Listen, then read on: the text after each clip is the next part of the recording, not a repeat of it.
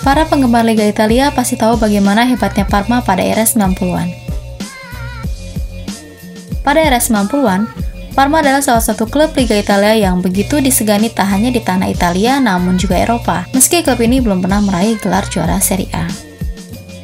Gelar Winners' Cup, Piala Super Eropa, Piala UEFA, Coppa Italia sudah pernah diraih Parma pada masa jayanya. Sayangnya, krisis keuangan hingga mengalami kebangkrutan membuat klub ini turun kasta ke Serie D pada 2015.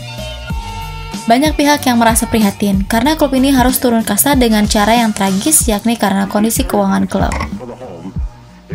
Tapi secara heroik, hanya dalam 3 tahun saja, Parma berhasil naik ke kasta tertinggi Liga Italia kembali pada musim 2018-2019.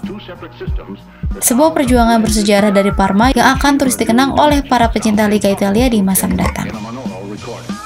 Karena itu, kami ingin memberi tribut sekaligus mengenang era kejayaan Parma serta skuad terbaik Parma pada tahun 1998 hingga 1999 yang kala itu berhasil memenangi gelar Piala UEFA atau yang sekarang dikenal dengan Europa League, Coppa Italia, serta Piala Super Italia. Siapa saja skuad Parma saat itu? Ini dia daftarnya. Gianluigi Buffon. Sebagai kiper utama Parma kali itu, Buffon bermain hampir di seluruh laga yang dimainkan Parma pada musim tersebut. Buffon juga sudah semakin matang dan berkembang. Hal itu terbukti dengan semakin dipercayanya dia di timnas Italia.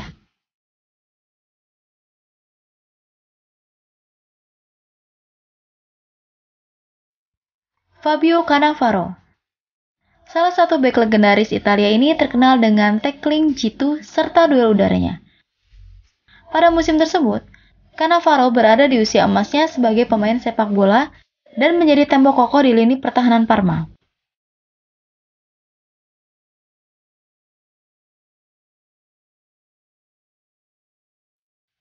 Antonio Benarivo. Benarivo adalah anggota timnas Italia pada Piala Dunia 1994. Dia dianggap sebagai fullback yang tangguh kala bermain untuk Parma pada musim tersebut. Pada final Piala Eropa dan Piala Super Italia, Benarivo justru tidak diturunkan.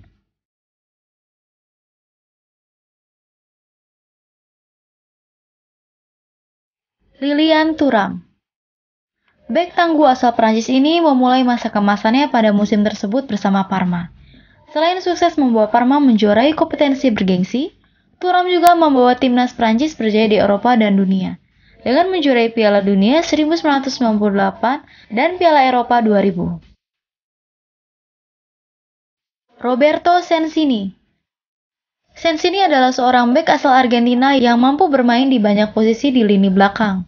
Dia juga menjabat sebagai kapten Parma pada musim tersebut, serta menjadi salah satu dari deretan pemain Parma yang berhasil membawa Parma menjuarai Piala UEFA sebanyak 2 kali.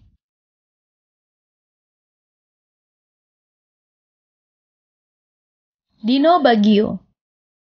Gelandang timnas Italia era 90-an ini tak tergantikan peranannya di lini tengah Parma pada musim tersebut. Setelah pensiun, dia melatih klub Calcio Montebelluna yang kedua anaknya juga bermain di sana.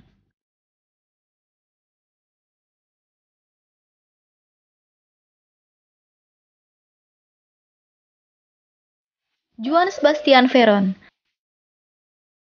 Playmaker asal Argentina ini memang hanya semusim membela Parma kali itu. Tapi perannya sangat sentral. Karena itu, Veron menjadi incaran klub-klub besar lainnya. Sebut saja Lazio, Manchester United, Inter Milan hingga Estudiantes.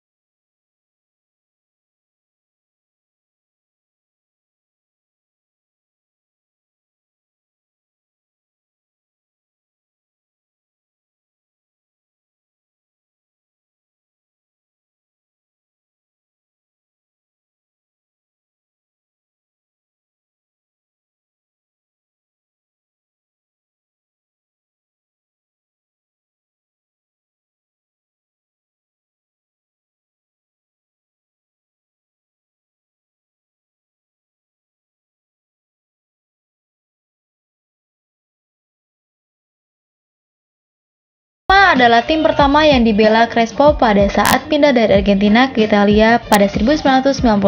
Penyerang asal Argentina ini menjadi salah satu penyerang terbaik Parma dan Liga Italia kala itu. Dia juga menjadi kompetitor Gabriel Batistuta di timnas Argentina.